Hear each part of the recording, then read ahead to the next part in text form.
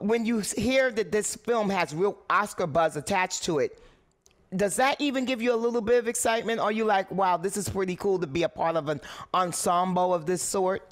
Well, I've done it before when he did Vice. So I played Colin Powell in Vice. Yes, And I yes. know, so now I know what to expect for all of those people who were in the movie who did these phenomenal jobs.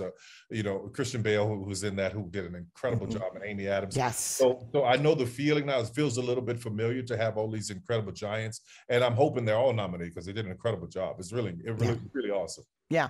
And right now, I don't think that we're going to be seeing the power behind the Golden Globes as we've seen it in all the years, because of the fact that they finally got called out on the fact that they could not find one worthy black journalist in all of the world.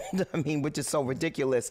And I know that you've always said that you don't do this for the accolades and for the awards, but do you think that this is kind of like, it's a foreshadowing of what's going to happen with the awards of all ilk?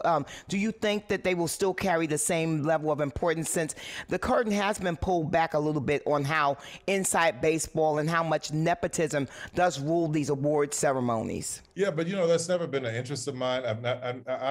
My focus, and has always been my folks, my audience, my people. So I was never, the only reason I would say something or raise my head about in the fight is to help somebody else who wanted to be in it. But for me, I don't really care. I don't really care. I know it's all politics. It is what it is. And no matter what change comes to it, it's always going to be what it is. And you have to accept it for what it is. And it's a fool's errand to keep running after something that is not necessarily fully about the merit. There's a whole lot of other things, but you have to give a great performance. There's a whole lot of other things that go into you getting that award. So once you understand that, you don't really need to chase it, because I wouldn't, because you need all of those other things to fall into.